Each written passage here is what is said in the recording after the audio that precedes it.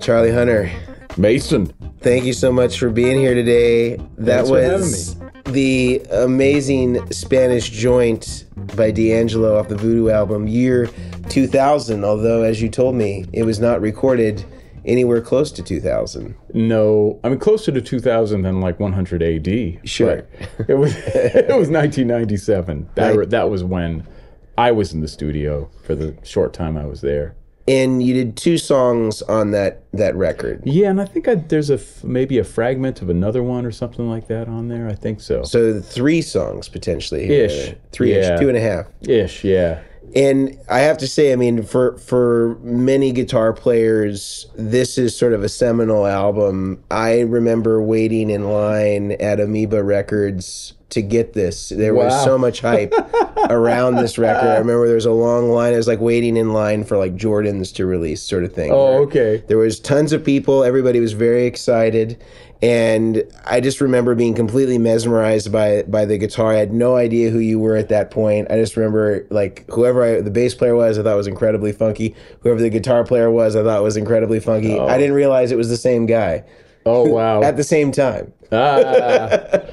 So I did my best. It's an honor to have you play that, but I'm really curious from selfishly and for all the other guitar players out there, like, what was this session like? Like, this was at Electric Lady Studios, correct? Yep. And you were 30 years old. Yep. And if my math is correct. How did you get the call for the session? How did this come about? Okay. Give me some context for this. Well, back then, this is before really, I mean, people had laptops, some, but not many. And it was before, obviously, really any of the smartphones, YouTube, any of these things. So content wasn't even really a word, but there was, cable TV was one of the ways you got out there, and BET, whoever the folks at BET were very smart. They started this thing called Bet on Jazz, but they didn't have, because I guess they had a channel. I don't know how it worked, but they didn't have a ton of content. So I did a thing there with my group at the time with Scott Amendola on drums and Dave Ellis on tenor, and it just. If you're flipping through the channels at night in your hotel or whatever, it would play a lot because they didn't have a lot of content. So they just play the same thing over again. And I guess D'Angelo told me he saw that and then reached out to me after that. So that's how I got on his radar, I think. And then he was like, when I met those guys, I just was astonished. I mean, not astonished because, he just was, I didn't have a ton of music out there at the time. I mean, I had not even been playing that instrument very long, a couple years really at that point. But I had a few records out on Blue Note and another record, and he literally had everything that I put out. I had listened to everything too, and was making comments on specific tracks and specific chord changes. I was like, wow, this guy's like really like a serious brainiac and like a total, like, you did that much research, man. I can't believe that. I'm getting uncomfortable, Were you familiar with his music at all before he had reached out to you? Like Brown Sugar was the first Yeah, thing? I remember that record being out. But honestly, we were touring so much with my band at the time. We were touring like constantly between that and all the other stuff, because being on Blue Note and releasing records. So I wasn't that tuned into everything that was going on. But I do remember that record. You know? Well, I guess because there was like a 3-year gap between the time that you recorded and it came out, did you have any sense of like what was being built on that record would become such like a huge thing? I know that it was huge for a lot of different reasons. Like musically, it was incredible. I think in terms of popular culture, it also hit a nerve because of the music video with the 360-degree camera and D'Angelo sans clothing. And maybe it brought an unwanted element to that sort of distracted from the music. But that aside, did you have any sense of like, wow, this stuff is really great, or this is going to be huge, or was it just kind of like... Not really. It just was not part of my thing. At one point, I think he asked if I would like to be in his band, which I was really flattered, but I had my own career going. I had all these people depending on me, and I had to keep that going, you know what I mean? So I didn't get that opportunity. I guess I passed on it. But so, you know, I just, like I said, I was so busy in my own universe. I really didn't have an idea of it, but, you know, and I don't know how popular it was when it came out. I think it was popular. Yeah. But I think as time went on, it became more popular. Yeah. You know? Yeah. I think sort of my impression of it was that because of that music video, which, you know, is sort of the cover is sort of emblematic of, and the music video kind of has a similar dressed in in this birthday suit. I think that it brought a lot of attention publicly because it was provocative in the way that it was shot. Right, and of course, you know, he's really shredded and lean and looks amazing. See, I think I've only seen a picture. I don't think I've seen that video. And so I think I think that maybe musically it distracted from that some, because like people were just like, well, this guy's like shredded and you know, singing his butt off. But then I think as time went on, never had that problem. Yeah. There's still time. Either being shredded or singing my butt off. Neither of those things is a problem for me. Before we started filming, I was asking you about, you know, just like the session. You're like, oh man, for me it was just like a Wednesday. Yeah, I mean, I don't mean that in a blasé way. Those guys were incredible and definitely kicked my butt around the block a few times for sure. And it was a great experience to get to be in their universe for a few days. Learned a lot, you know. But, you know, we were you're at that you're, you know, late 20s, early 30s. You're just so busy all the time. Everything is by the seat of your pants. I mean, I probably went right into the studio on 2 hours of sleep. And when we recorded that, I mean, you never know. You're just always just boom, boom, boom, because that's kind of the tempo that you kind of have to go at. So, you know, and maybe it's better that I didn't have any chance to think about it beforehand, because I probably would have been like, whoa, what am I doing here? And was that all recorded live? Like, were you in the room with D'Angelo and Questlove and... Yeah, I mean, that song... Roy Hargrove, was he in the room? Roy was not there. Okay. It was just me and D'Angelo and Amir were in the... And Amir was in a little drum booth. And I remember we had to keep taking breaks because there was no ventilation in there. Oh, wow. You know, so yeah, I think he had to keep taking, because it's just like, I need to breathe at some point. Was it summertime when you recorded? Do you remember? It must have been. Okay. Yeah, it must have been. But yeah, we just recorded, and I think that song was just one take. Yeah. I mean, maybe that was the second take or the first take, but we certainly didn't dither around too much with it. What about for the Root, the other song that we're going to explore today? Was that like a similar thing, like same personnel in the room? Yeah, it's just the three of us. And was that one take, something like that? I can't remember. It may have been. You know, I think that Root thing was something that I had done up, and this is weird because this guitar is like, it's in a different key. Right. But because you were using an 8-string at that time. Yeah, I was using an 8-string, which was ill-advised young thing. But, you know, I've got this guitar, and then all of a sudden I have a career, and I'm like, well, I can barely play this. What am I doing? Yeah. Well, I mean, I can't thank you enough. I know you haven't listened to it, and maybe I think that people... That's why I messed up the form. I'm like, wait, how many bars was that just now? Well, it is a little bit of an odd, like, it's not intuitive necessarily if you're not familiar with playing it, and this is the first time you've kind of revisited it in, what, 20-something years? Well, I did a record with a great organist from Greensboro named Sam Freibush, but I was just playing regular old guitar on it, and then we just had an arrangement, so... Okay. But this, I have a feeling that what was happening there was because we were all really in the same room. It was just an eye contact thing, and he just cued it when it felt like it was the right time. Okay. And then we just did it. I imagine that's what happened. And no click track to that? Not that I remember. Okay. I don't think so, no. Okay. Wow, it's incredible. In terms of gear, so you had your 8-string guitar at the time. Yep. And then, do you remember what kind of amp you were using? I think, for some reason, I think it was a Fender Twin. Okay. And probably it was the original one that... Like the mid-60s kind of... No, it had the silver... the silver face Twin. Yeah, okay. yeah. Okay, so 70s. So probably they bought it new and it just just stayed there at Electric Lady. Yeah. And then were you going direct for the bass, or was that... Most likely direct. Okay. I'm not sure. Yeah. I have to ask Russ Elevato. Right. Well, we can. he's still around. We can talk to him. Oh yeah, he's still around. He's still just as amazing as ever. Yeah, he's an analog OG for sure. Yep. No doubt. Don't try to make me laugh. Well, I'm wondering if we talked about Spanish Joint. We've talked about the session. Yeah. I could spend all day just talking to you about this. And that's okay. It doesn't bother me. It's amazing. I'd love to hear the root if you're willing to kind of go through and explore a little bit of your part on there. I know it's not the same guitar, so we're making you do a little homework here in figuring this out. We will get right back to our interview with Charlie, but first I want to talk to you about one of our sponsors that makes these interviews possible, our friends over at Neural DSP.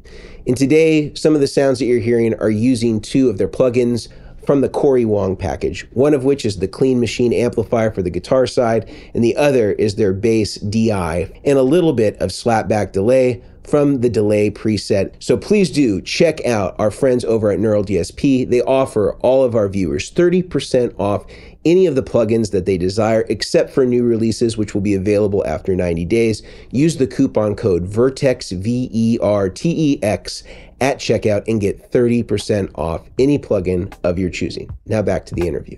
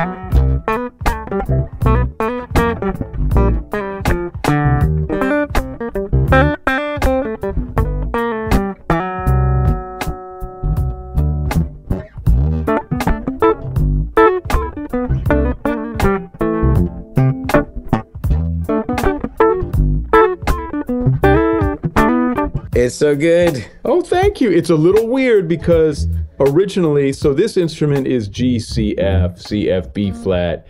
That 8th string was like E, A, D, A, D, G, B, E. But it was really hard to, I mean, I was trying to pack way too much into one instrument, and just like much harder to play, and the shorter scale length, and with a low E, it's just like, oh my God. So when you got for that song, for example, did he have like a chord chart that he was giving you, or were you just like listening in the room, or was like, no, I wrote how did they that. feel out? You wrote it? Yeah, in the hotel room. I remember it was something I was just messing with, and, you know, probably watching sports on TV or something. Then I was just noodling with that, or.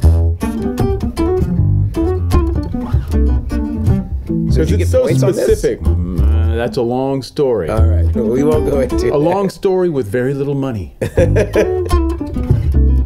So and if you think about it,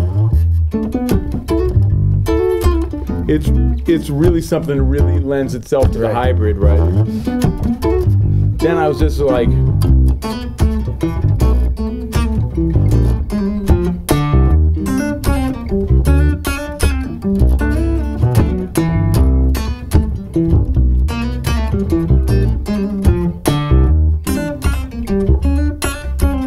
you know.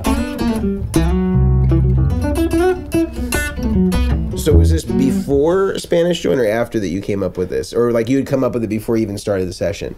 Yeah, before I even started the session, and I remember going in there one of the days. I don't remember when it comes chronologically with whatever, but I just remember like, oh yeah, this is a cool thing. I just came up with this nice little groove. And then there's like, oh, let's make some out of this. Yeah, and then we just recorded that, and I think we probably cycled it a bunch, and I'm assuming probably because the other thing was when I finished this, I remember we had a cassette they gave us, just like here's a cassette of what you guys did, you know, and there was a lot of stuff on it too. It wasn't, I have no idea where that cassette is. It's probably sadly in a landfill somewhere. Okay. But I remember playing it for some friends and they're like, oh, this is killing.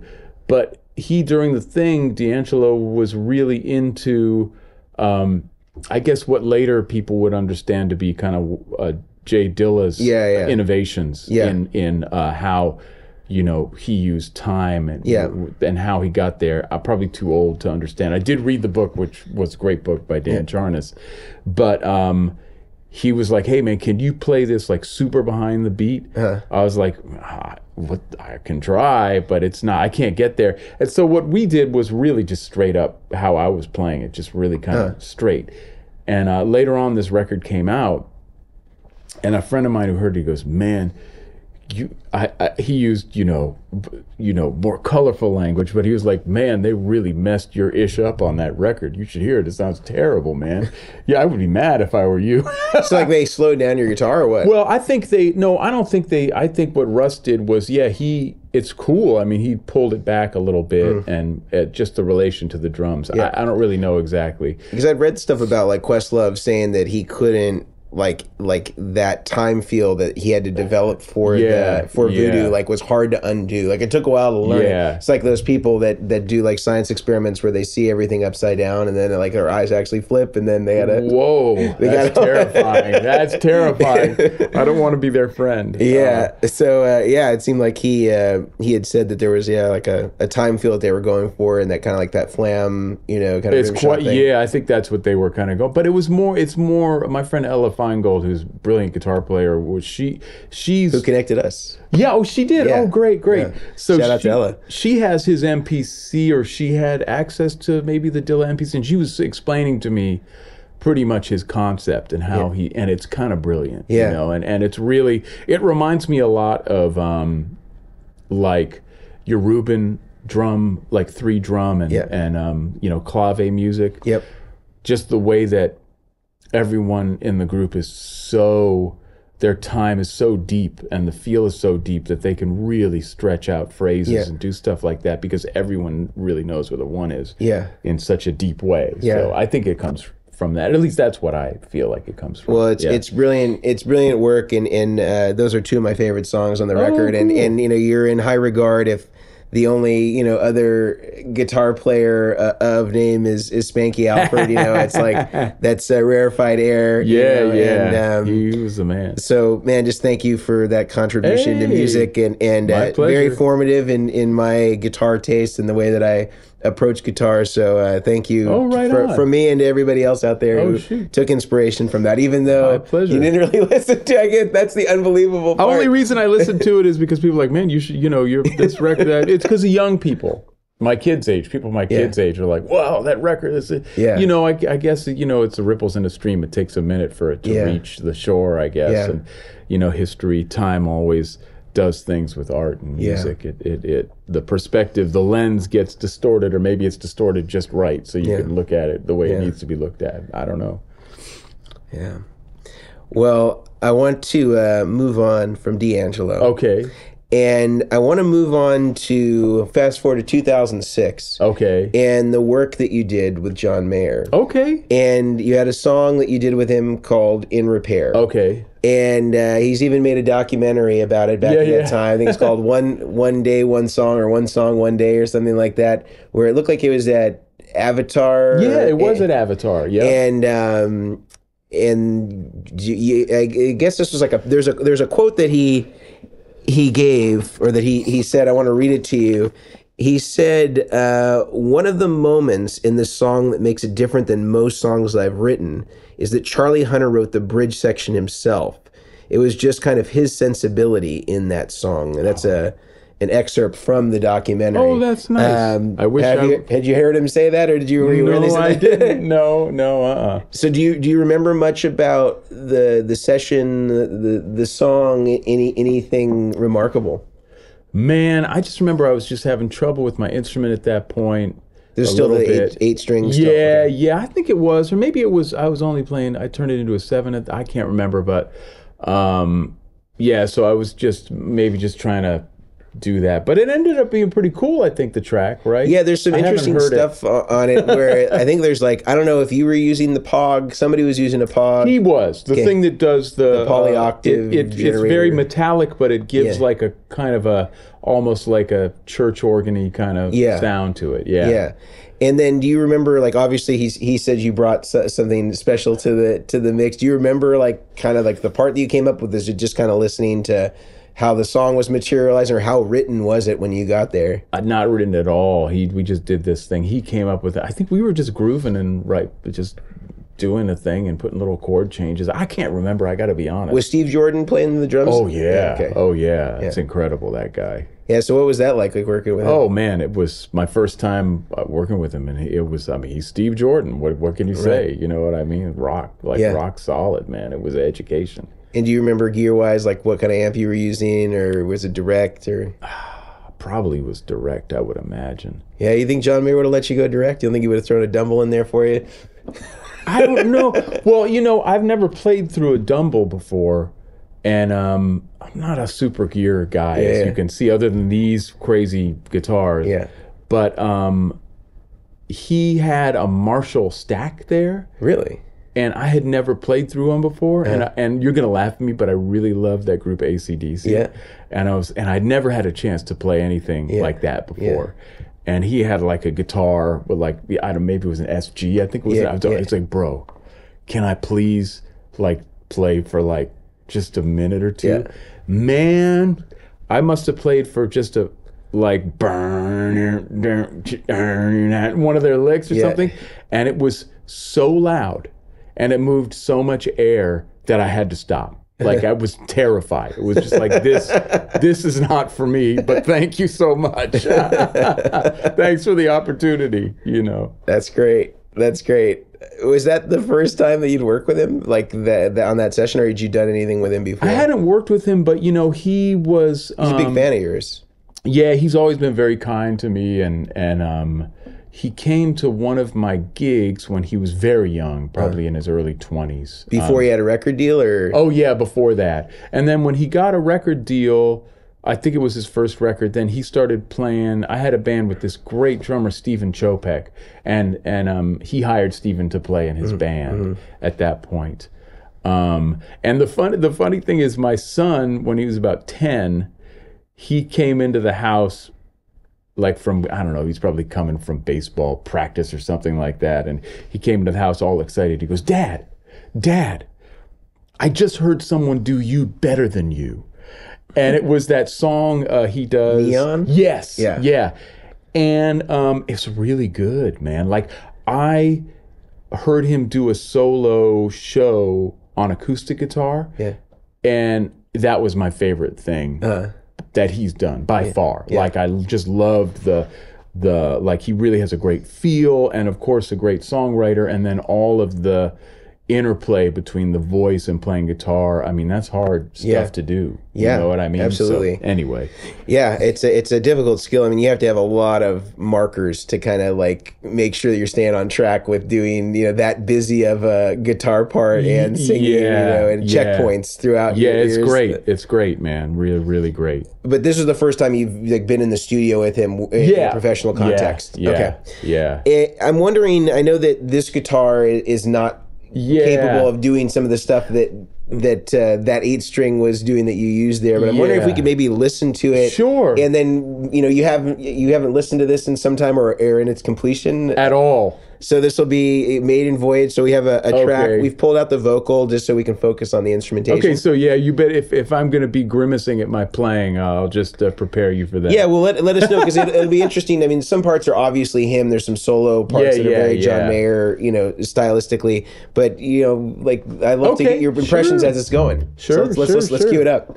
We will get back to the interview with Charlie in just a moment, but I wanted to take a quick second to talk about one of the sponsors that makes these interviews possible. That's our friends over at Sweetwater and their brand new program, the Sweetwater Gear Exchange, which is an amazing way to be able to buy and sell used gear. And one of the great things about the Gear Exchange is that you get to keep 100% of your earnings as a seller. No more seller fees, so long as you want to take your earnings and put them on a Sweetwater gift card. And if you're somebody like me who's always buying gear at Sweetwater, it's a great way to maintain 100% of your earnings as a seller and be able to put that toward gear you might be buying anyway. Check them out over at sweetwater.com/use. You can start an account and start buying and selling. So that's him. That's him, I think, yeah. With the Pog. Then. Pretty sure that's what I'm doing, yeah. With a tremolo. Tremolo like on the guitar. But I had this note on the guitar, it's on the bass now. On this instrument. Right? Whatever. Wrong note, but...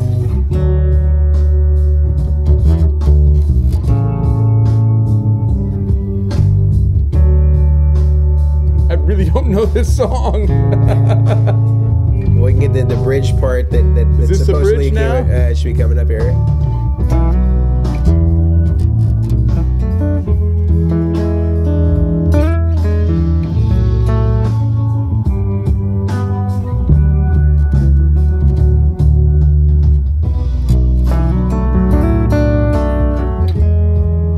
Does this feel like a Charlie Hunter sensibility as you're hearing it back? Not really. I don't know. This is kind of like the chorus. But so you've never listened to the complete, like the completed product? No, I have not. This is the first time. This is the first time. Maiden voyage. But I did remember that he was using the Pog, that thing, and I was like, wow, because I guess it was something that was relatively new. Yeah, they were huge back then. They've since consolidated it into like smaller. Wow, that's cool. I remember he was just messing around with it, and he's like, let's do the tune with this. I'm like, all right. And then the acoustic guitar. I remember my friend Jeff Traugot. He said, man, if you're playing that session, take this acoustic guitar to him. Yeah. And I'm pretty sure that's the acoustic guitar he played on the session with that one. Not his Martin OM28. No, I don't think so. Okay. I mean, this was probably a while ago. Yeah, so I don't know. I don't want to step on anyone's toes. Yeah, but, yeah. Well, still, a very cool song, and it's cool that we got to experience your reaction to it. Yeah. Having heard it, and it's, albeit, almost 20 years or 17 years later. I think I know the song now. If we listen to it again, I can play it. Yeah, I mean, I don't want to. We don't need to put any pressure on you to play. I was more curious as to your thoughts and kind of hearing it retrospectively as to how it felt in the mindset and the context of the session. Yeah, I mean, honestly, I don't remember too much, but Well, we've spent some time going through other people's music, D'Angelo, John Mayer. I want to spend some time on your music and some stuff that I really love. Oh, okay. And one of the coolest things that's just really blown me away, just in terms of the groove and just the quality of the music and the whole vibe, is the stuff that you've done with Dionne Farris. Oh wow! That's great. And you guys did a really awesome cover of "Always Something There to Remind Me." Right. That Burt Bacharach song, I think, right? And well, I don't know if did he write that? I think he did. Even though it was like an '80s jam. Yeah, the original version of it is not Dionne Farris, but Dionne Warwick was the original. Dionne Warwick did it, and then it was covered again in the '80s by. Was it Dionne Warwick? I think so. Let's look it up. Hal David and Burt Bacharach. Yeah. Wow. Holy smokes! So yeah. Now I mean I only knew Dionne from like right. Yeah. Okay. Yeah. But I knew her from like I can't remember what the songs. Oh yeah, I know what you're doing. And it has like the slide guitar. Yeah. Well, it's funny. We know each other because we were really young. I mean, we were in our early 20s when I was in that group, Disposable Heroes of Hypocrisy, and she was in that group, Arrested Development. And we were on like a big kind of tour, package tour with another group or two for a while. Probably must have been, I don't know, 1990, 91 maybe. Yeah. And so we were kind of the music heads on that tour. She, myself, and Simone White, the drummer, we would hang out a lot. And, so anyway, we just reconnected later on and made this record. Yeah. You know, it's been a good 10, 12 years since we made it. I can't remember. Yeah. But well, I think the release I have here was in 2014. But presumably you recorded it before then. Yeah, probably so. Yeah. But the groove on it is insane, and so I'm wondering if you could play a little bit of that. We get a taste of some, I mean, the only reason I remembered it was just like, it was on a 7-string. Okay. So I had an extra higher string that I don't have, but I mean, you know, kind of like a facsimile would be just something like something like that, right? Yeah.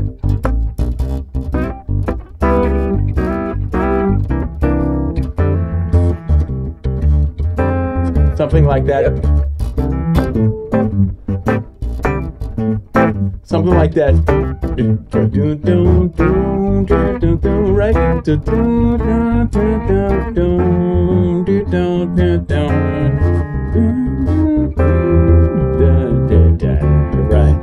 Right? Something like that.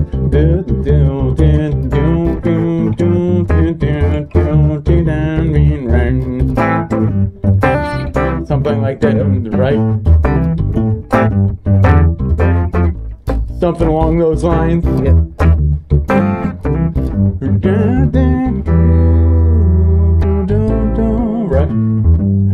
Right, something.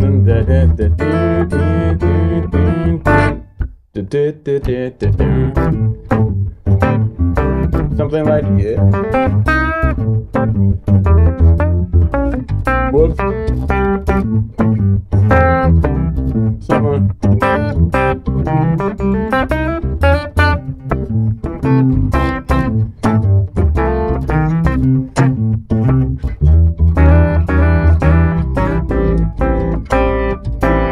Something like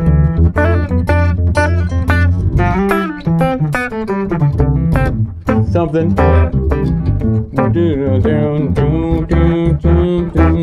To remind, right? Yeah. Pardon my singing. Something that to remind me, right?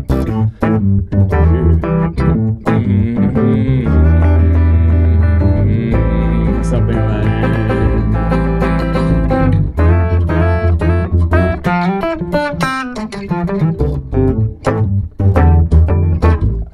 I bet we ended like that. Yeah. Something like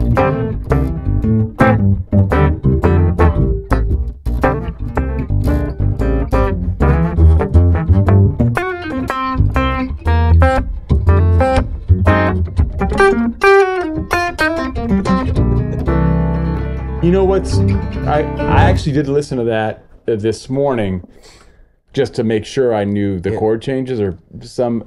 And I was just struck by how, I want to give her props. I was just struck by how great Dionne's phrasing is. Yeah. Just like phrasing just for days. Yeah, I mean, she's an incredible jazz singer. So in the pocket, yeah. You know. I didn't really know, I mean, like, obviously, as I said, I knew that sort of the pop version of you know, her performances, but I didn't know, like, she's really, like, super gifted singer. Oh, she's got a lot. She's got it's more than just the tone, you know. I mean, like I agree. And she plays a lot with my friends in Butcher Brown as well as with Russell Gunn. I don't know if you're familiar with Russell Gunn, great trumpet player. Yep. And I think he's got a great band down in Atlanta. Yeah, well, she's incredible. That album's got some really, really cool stuff, and it's just a 2 year. Yeah, that's it. Yeah. That's it. You know. Yeah, it didn't even make sense to use a track on this one because it's just everything's right here. Recession.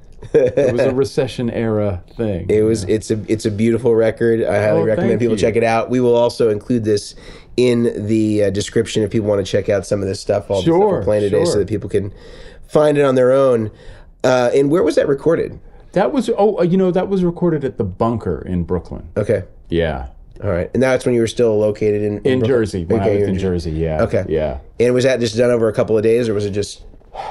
I'd imagine it was probably one day. Yeah? Yeah. Just went straight through. I'm pretty sure. I would imagine we probably just lean did it and mean, one day. man. Yeah, he's saving money, you know. Yeah, I got that. Well, let's talk about one more song, and it's an Al Jarreau cover that you did with Kurt Elling. Yeah. And Nate Smith. And the great Nate Smith on drums. Who is, has got some incredible momentum over, just continues over the last few years here. But he's been doing it forever. He didn't go anywhere. He was always doing it, but I'm glad that he's... I think that, certainly like the Wolfpack connection helped, amplify. And his band is great. Kinfolk, if you haven't heard them. Great band and great compositions and arrangements, string arrangements, which Nate does all that stuff. He does all of it. Oh, yeah. So he's more than just a drummer. Aren't we all? Right. Well, I'm wondering if, firstly, the Kurt Elling stuff is really, it's got some good number of plays on there. People seem to really connect with it. Yeah. How did you make the connection with he and Nate? Well, so Kurt and we started right after the pandemic doing a bunch of stuff, and we have a thing called Super Blue we do, where, we recorded a bunch with DJ Harrison and Corey Fonville from Butcher Brown, and we have 2 records out with that, and then we do this thing called Guilty Pleasures, where we just did an EP with me, Nate, and Kurt, because we were in the same town at the same time. So we just figured, let's just go into the studio and whip some of these things out. And so that's happened. But it's kind of like an ecosystem, the whole Super Blue thing. We tour a lot with Kenny Banks Jr. on keys, a great keyboard player. Sometimes Julius Rodriguez, amazing. And, of course, DJ Harrison, who's just one of my favorite guys. And Marcus Finney, Nashville-based drummer from Memphis. That's my guy. We tour like crazy. We have a great kind of connection with that music now, which is just fun every night. Just don't want to let him down. Well, so the Guilty Pleasures was this is off this record. So it's all kind of like covers, covers that Kurt dug when he was coming up. Or so Al Jarreau was one of his guilty pleasures. He and from the "We're in This Love Together." Is that what it's from? Well, that was another popular Al Jarreau song. Sure, definitely. "Morning" is another big one.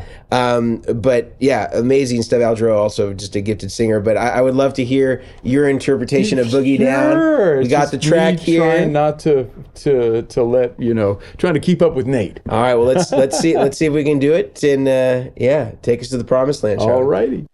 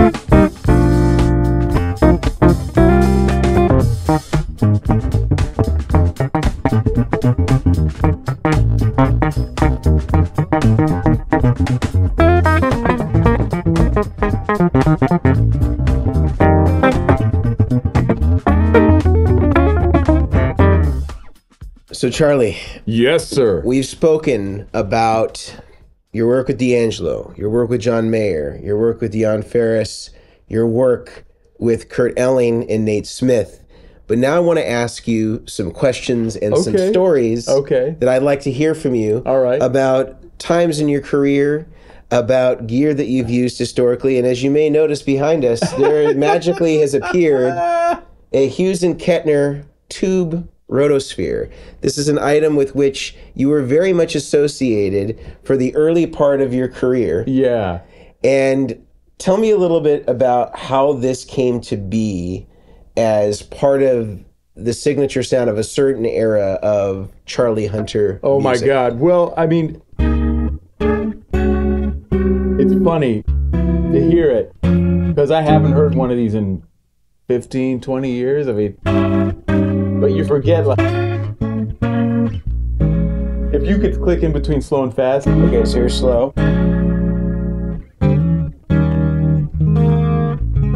And then back to fast.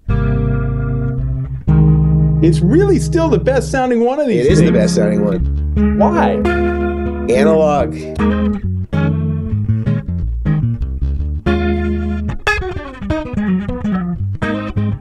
It's really great. There's a 12AX7 in the middle. You can kind of see it through the Yeah. screen. Maybe we could zoom in on that, for the post-production so people can see very clearly that it does have a Yeah. 12AX7 that appears to be working. The voltage is bizarre. It's AC powered, 12 volts, I think Wow. 700 milliamps. So it's still relatively so it's pushing unfriendly. the tube. Presumably, I mean... There's enough voltage in there Presumably, to you make could it get, do something. you could get right? enough voltage out of that to make it do something that's not just a glorified LED. It not is on just some pedals. It's not just window dressing. Yeah, Right. literally, there's a window. Well, I'll tell you what. This pedal, I remember. I don't have one. I must have given mine to somebody. I can't remember because I didn't sell it. I don't have it anymore. But like I was telling you before, like, the first thing I used, because I was really, when I first started this, I didn't have a lot of, other than, like, Joe Pass, Tuck Andrus that were doing that kind of stuff on a guitar. The people that I like listened to were organ players and doing the bass and the chords and whatnot. So, and then getting the ability to have this organ kind of Leslie sound on top allowed me to get away with a lot of stuff. Like you would just have that. Like it would move.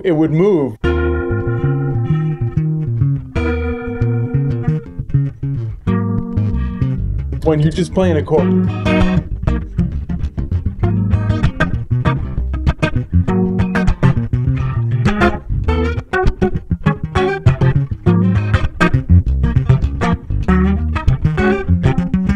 Oh, what?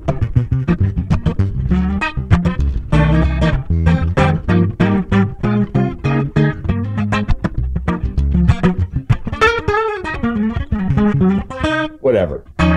But, it would allow you to do all those things. And there was like a little subtext going on. So you could kind of get away with a lot of stuff. But what ended up, this was big and it was heavy. And, in the 90s, I didn't have like a pedal board. Yeah. I had one at some point, but I just had this. And like I was telling you, like the big old volume pedal. Yep, the Ernie Ball. And that I would just put in my suitcase. Yep. Wrap it in like a jacket or something, and that was it. Yeah. That was how we rolled. But then I got the plastic one, the plastic, the Boss. yeah, exactly, FB. Yeah, exactly. So, but man, I'm just surprised at how great it sounds. I gotta be honest, man. yeah. And this one's not that noisy. Some of them can get kind of noisy. Mine, and I did go through this though. I should say that You did? Yeah, to make it a little quieter. So mine was, the problem with it was just like half Leslie and half.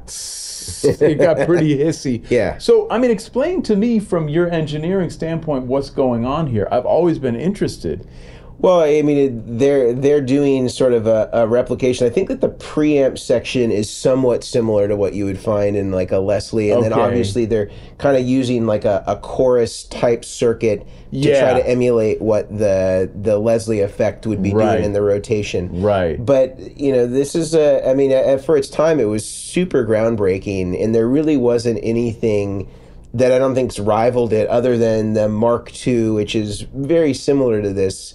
And also, I think the same enclosure potentially, but subsequently everything else has been digital. Yeah, and not to say that you can't get a cool sound, but there's a certain vibe that this Oh has. no, this has got the vibe. I completely forgot about. Yeah, it. if you're an analog, pervert, and you Yeah. want the true sound of the Leslie, I mean, this is still what you get. Warren Haynes still uses these. I mean, the guys that are disciples of it are still using It's it. so funny because I just gave mine to someone. I can't remember who I gave it to. So maybe we do a GoFundMe for the Tube Rotosphere. No, it's okay. I'm okay. But I remember now that we're talking about this, I just had something came through my middle-aged fog, but I remember buying this in about 1998, maybe. Okay. Does that sound about right? Maybe a little earlier. If there's, I don't know when it came out. Maybe And that's I right. got it at Making Music in Chicago. Oh, in Chicago, yeah.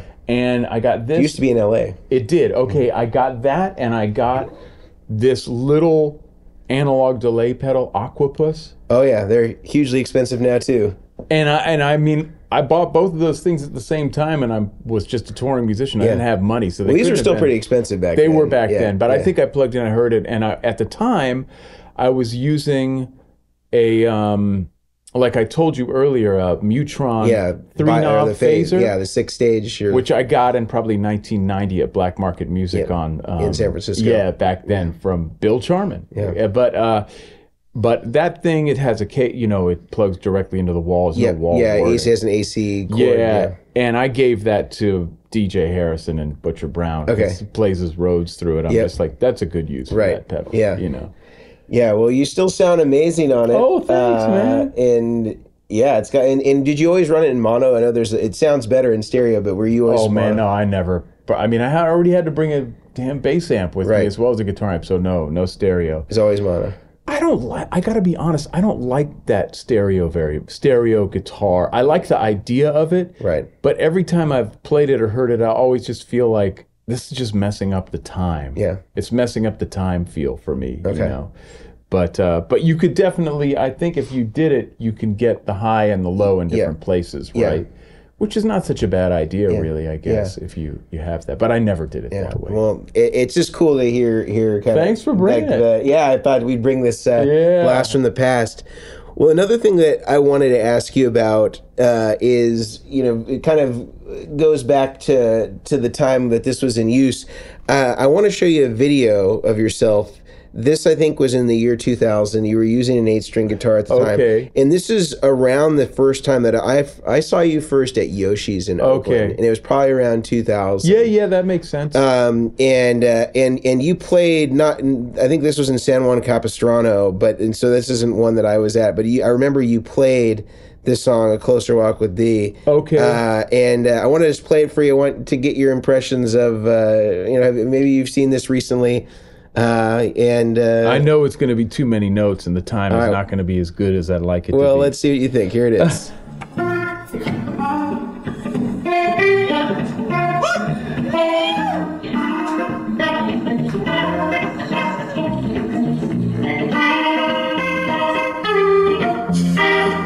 Yeah, I mean, I can see I'm struggling with the instrument right off the bat. Yeah, I don't like it. Just because it's. I understand. That thing sounds great. It sounds great. But you know what the issue is? I had the music in me, but I think I made a mistake in starting with the 8-string. And the reason I started with the 8-string was because it was just like a reptile brain decision. Because I was like, well, I want something that looks like a bass and a guitar. Yeah. And I don't want to have to look at a chart, like a chord chart, and have to deal with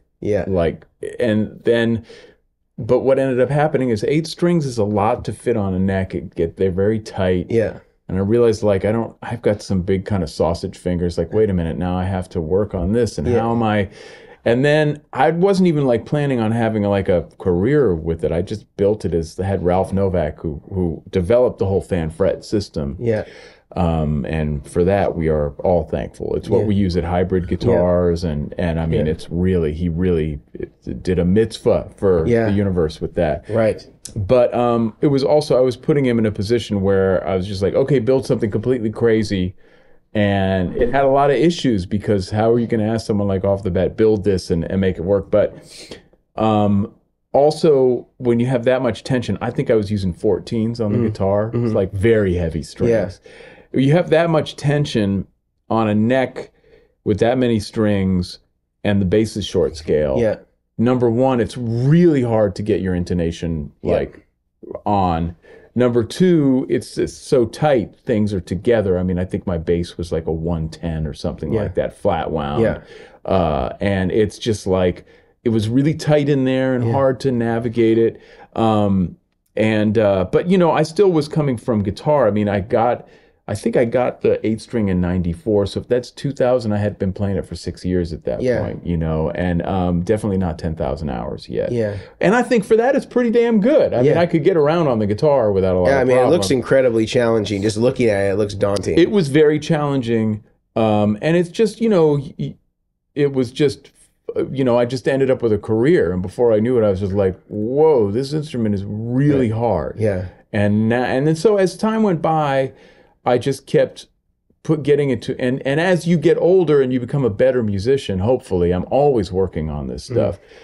You're playing less and less stuff, and it's more and more quality what you're playing. And I got more and more interested in the stuff that doesn't impress people. No fast runs. I got more and more interested in the feel and how I can make a band sound better. What I can do to maybe, you know, keep the time in a good place or whatever it may be, and playing less stuff. And then the most important thing is not the independence, it's the interdependence. You know, so instead of like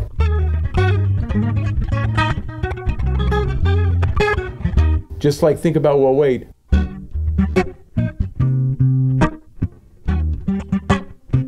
thinking about that quarter note, you know.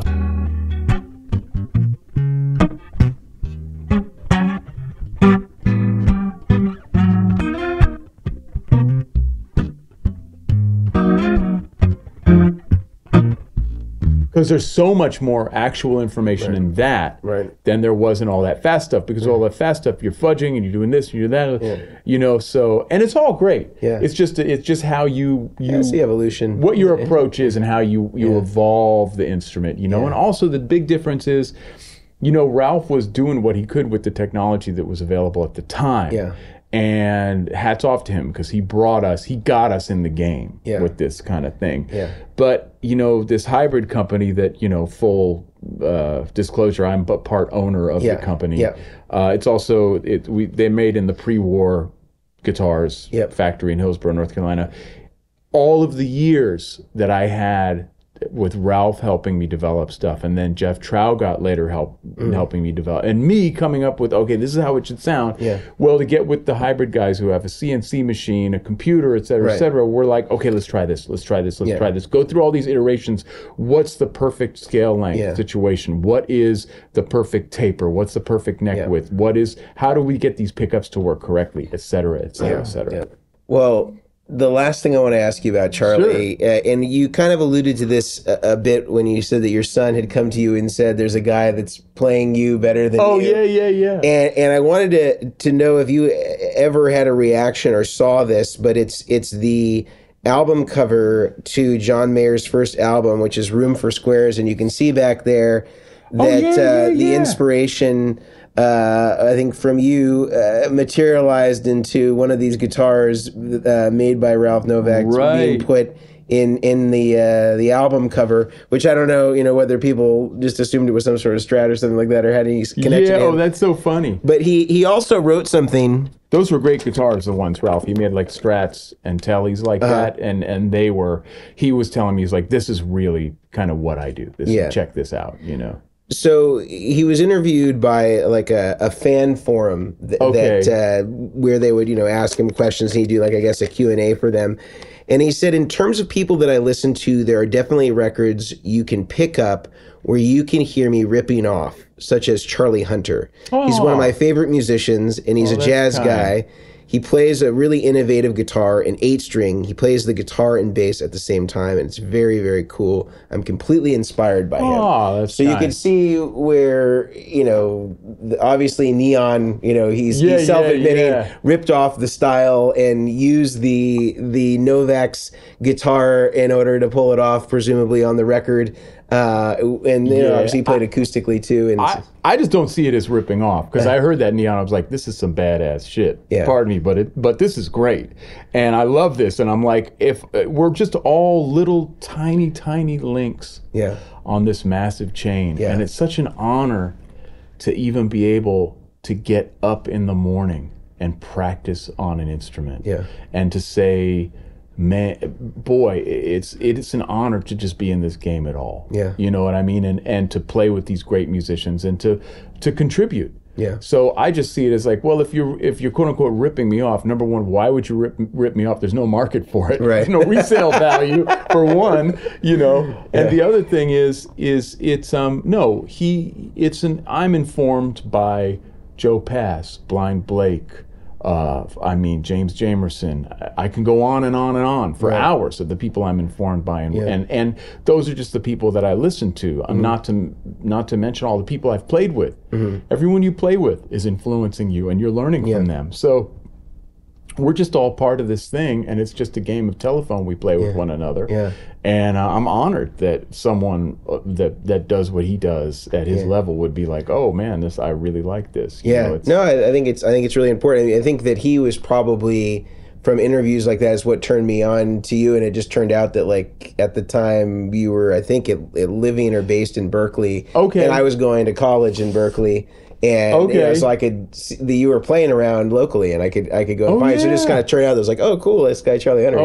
He's local, funny. So I think that certainly he probably turned on a lot of people to what it is that you're doing. I appreciate it. But Charlie, I'm just really thankful and grateful that you would agree to be interviewed by me today and to talk about some of these songs from the past, some of the gear with which you were known for in the past, and even play a little bit of it for us. It's my pleasure. And I just can't thank you enough for everything you've done for music and for guitar players. So I'm just so appreciative. And I'm wondering, as a special treat, if you'd be willing to play us a little something, maybe even using the rotosphere here. Sure, but you have to push the slow and the fast speed whenever you feel like pushing. Okay, well, give me the cue. Whenever you want. You get to decide. Okay.